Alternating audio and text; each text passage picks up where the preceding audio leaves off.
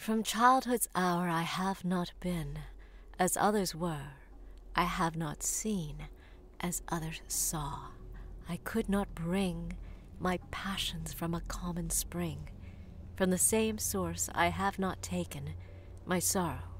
I could not awaken my heart to joy at the same tone, and all I loved alone.